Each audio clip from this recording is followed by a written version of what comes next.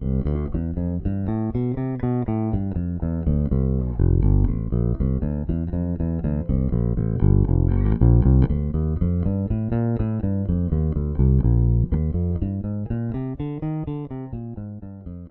guys, thank you for tuning into the channel once again. If you're new around here, don't forget to hit the like button and hit the subscribe button and notification bell if you want to keep up to date with the latest from the channel.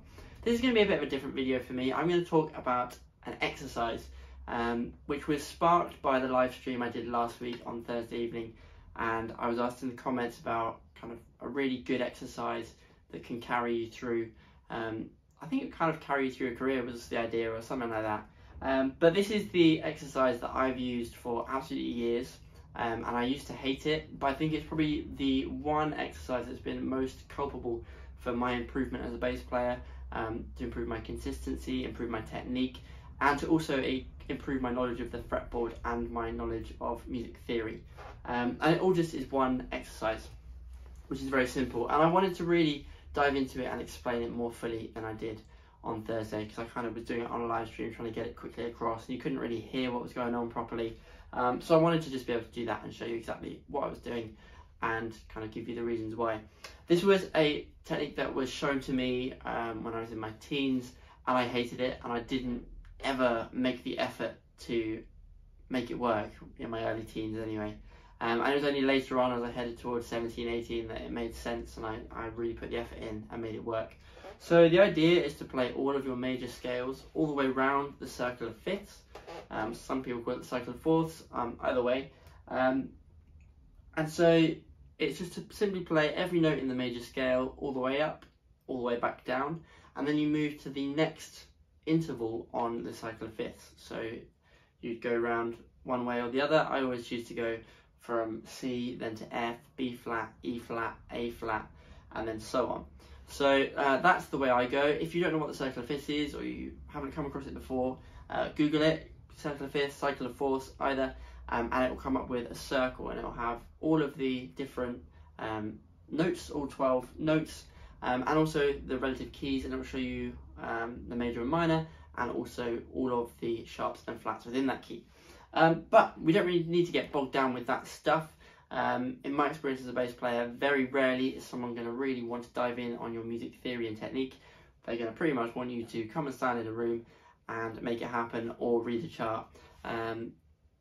But you know, that's no reason not to delve into that stuff, but we don't necessarily need to get bogged down in that stuff. The idea of this exercise is to work on the technique, on the left hand, on the right hand, and to expand the fretboard as well. And it's going to make us comfortable playing in all 12 keys, using the major scale. Everything that we play comes from the major scale, whether you're playing the major scale or the minor scale. The major scale is going to encompass almost everything you're going to need, and you doing this exercise, you're going to play every note you could pretty much ever need on a bass. And the idea of it is we can move it all around the instrument because it's a symmetrical pattern, and that's one of the joys of playing the bass, is that we can learn one scale shape or pattern, and we can then move it around the bass and apply it in whatever way you want to, whichever pitch you want to, and in whichever octave you want to. Obviously fingering will change over time, but what it can do is we only have to learn one set of fingerings and get comfortable with it, and then we just change the root note and we've got that whole set of fingering again in a different key. So we've got, you know, you learn the major scale once in one key, and all you have to do is be able to move that around, shift it on the instrument, and you've got all 12 keys. So in the most simple form, the major scale is going to be made of the root. I'm going to play it in C here, so that's root C on the 3rd fret on the A string, the 2nd, which is D, E, F, G, A, B, and then C again. So that's, and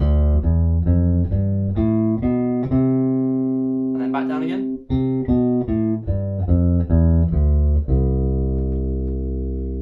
So if you haven't already, start there and learn the major scale and get used to that.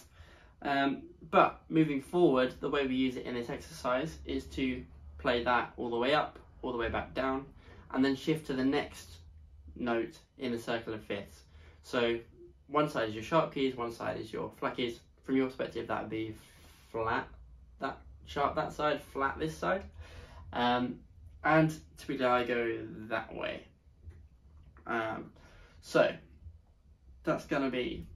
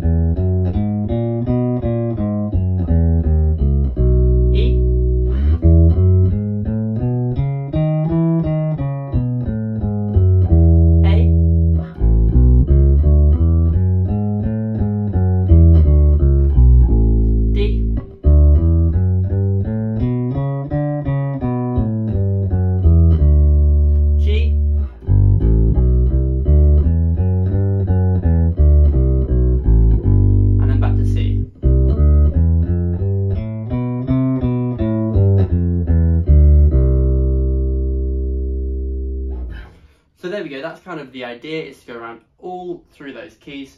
What we're looking at there, we're looking at the left hand technique. So we were looking at getting all those fingerings, staying consistent with the fingerings. So fingering should, when you're using this exact pattern here that I'm using, should be second finger, fourth finger, first finger, second finger, fourth finger, first finger, third finger, fourth finger. And then using the same fingers, exactly the same, all the way back down.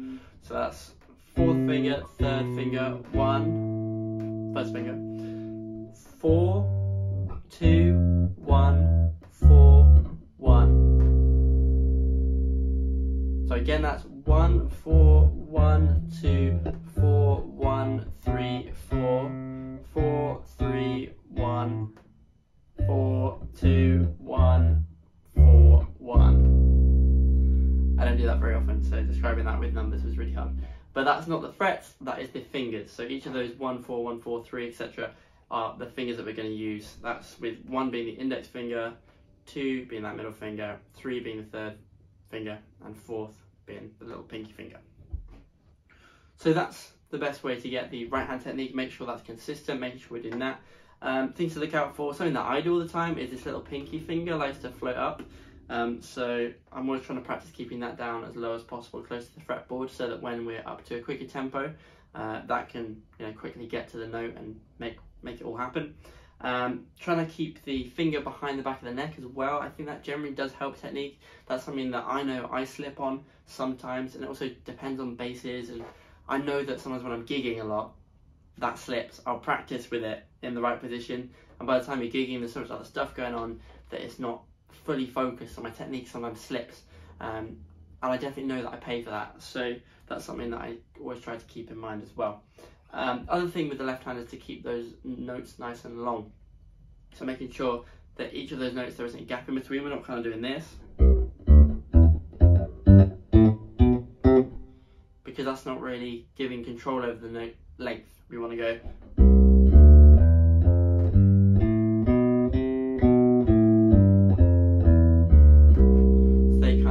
blend into each other, and the distance from each we're switching very precisely from note to note. So that's that from a kind of left hand perspective. Just keeping that nice consistent fingering is really important and will really help with this exercise, and it also helps develop strength in the hand, because the hand is having to stay in that position for so long that you're really helping the muscles in the thumb, you're helping the muscles in the fingers, helping it stretch.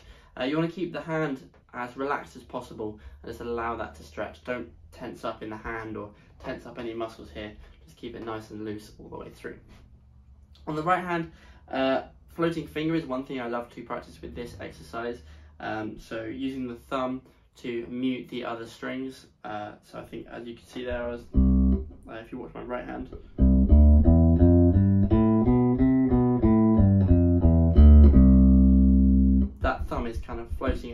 easy to anchor it, and as I shift up, that thumb moves across like this, which is a Jaco Pastorius technique, very famously used that, and I really picked it up from playing 5 strings a lot, and that just really helps keep, make sure you've not got any sympathetic noises or anything buzzing around when you're playing. So you're doing this exercise really in a nice controlled way, controlling the whole instrument, controlling the length of the notes, controlling what's not being played, and making sure that's not resonating or ringing either. And just really, the other thing on the right hand is keeping the consistency with your fingers, making sure that the tone is nice and consistent, so you don't have kind of, say, the C down here is sounding nice, and then when you're at the top you've kind of left your fingers all anchored and you're all kind of toppy using the end of the finger. We're going to just keep it consistent and move the hand across the strings. So I'm just going to run you through that one more time, a little bit quicker, the exercise, and hopefully that's given you some ideas on how you can use this exercise. I will do some more of these videos, I think, because I really like talking about technique. I like talking about these elements of the bass rather than just talking about gear. So I'll dive into this more. But there are so many ways once you start doing this that you can open up the fretboard, you can open up how you want to play these, and you can start skipping notes, you can start doing all sorts of little exercises.